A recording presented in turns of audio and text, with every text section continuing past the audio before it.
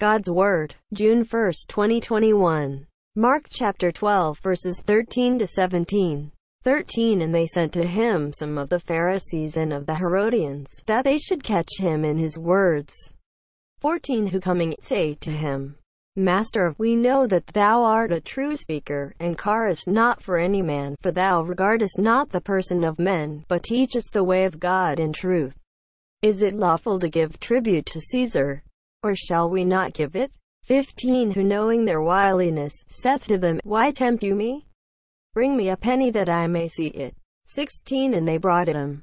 And he saith to them, Whose is this image and inscription? They say to him, Caesar's. 17 And Jesus answering, said to them, Render therefore to Caesar the things that are Caesar's, and to God the things that are God's.